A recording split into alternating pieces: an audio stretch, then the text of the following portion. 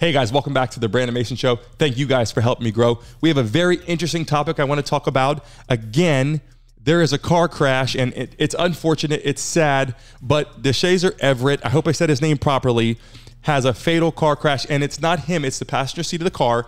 A woman, 29-year-old, has been pronounced dead at a local hospital in Virginia, right outside of Washington, D.C. And I want to talk about this. It's very important, okay?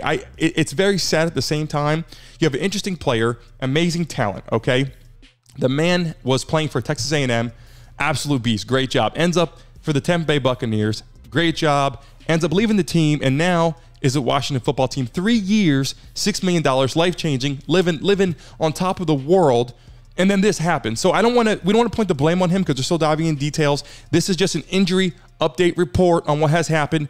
And I want to bring it to you because I want you guys to see what's happening. Like and subscribe to this video because I'm going to send you the updated report as soon as the team and the doctors announce the full detail analysis sheet on that. I'm going to announce it and put it on here live for you guys to see, and also have some video footage. But I want you guys to understand this keeps happening and happening. NFL players now have protocols. They have people to help them on the staff. They have people to help them with financials. They have people that can help them drive. I know a lot of players had black cars taking them around. You have the money. You have to utilize that. We don't know if there was any driving or any of that right now, but I can guarantee you one thing. There was a bad car accident. The car was flipping over, and a woman has lost her life. And we pray and we hope that this isn't the same thing that, that we're dealing with here with Henry Ruggs, because it leaves a sour taste in the world's eyes. Every single day you have people crashing cars and DUI accidents, but in the National Football League, you have a bullseye on your back. And when you have a bullseye on your back, they're going to make an example out of you. And I hope that for his sake, he gets through this and he doesn't have a big issue, and maybe it wasn't his fault, but we're going to find out.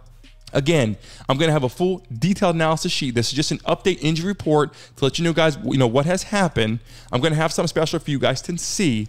Please like and subscribe. Show this guy some love, or show this family some love. More importantly, that has lost, a woman 29 years old. Hit the like button and subscribe. Leave a comment for her. And you will, if you hit the notification bell, you'll get that update as soon as I upload the detailed sheet. I want you guys to know what's going on. Guys, thank you for watching, and until next time.